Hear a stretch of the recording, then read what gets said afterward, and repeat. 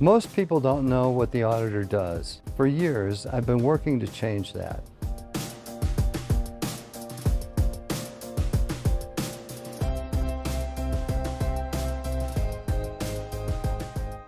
The auditor serves as a check and balance on Denver's strong mayor system. The mayor holds the purse strings, but the auditor follows the money to see how it's used and how it could be used more efficiently and effectively.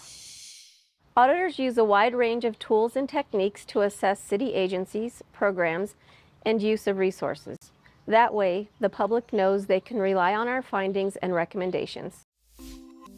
As I start my third term as your elected auditor, it's important to remind all of my constituents and incoming city leaders of what we can do to help Denver thrive. As city auditors, we assess programs' effectiveness, economy, and efficiency, review governance and internal controls, determine compliance with city contracts and agreements, review accounting practices. We make recommendations for improvement. We do not review or process your taxes. The audit process can take anywhere from a few months to over a year. That's because we follow strict professional standards and the charter-mandated generally accepted government auditing standards. Our audit process starts with risk assessment and audit selection for our annual audit plan.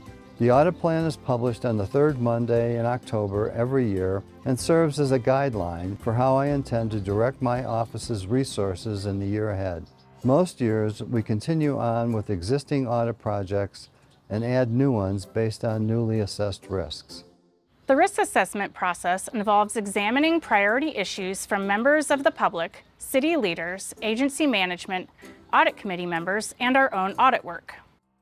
I frequently tell community members I meet, if you have a concern, please email it to my office. When we hear from more and more individuals on the same topic, we are more likely to dedicate audit resources in that area.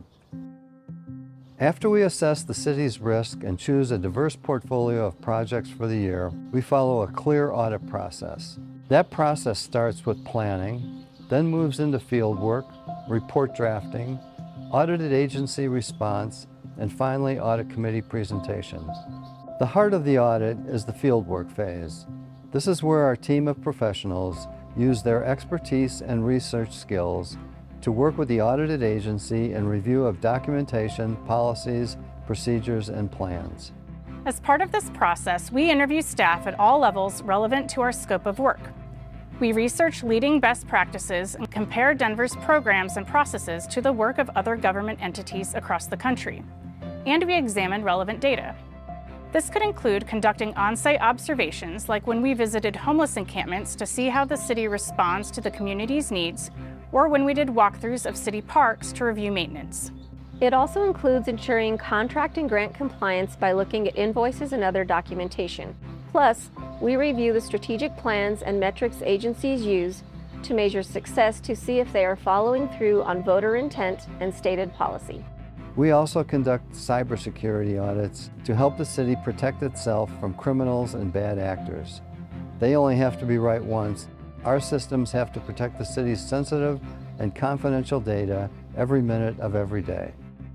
Additionally, my audit analytics team uses millions of data points every day to run automated programs which help us continually check up on city spending and other analysis.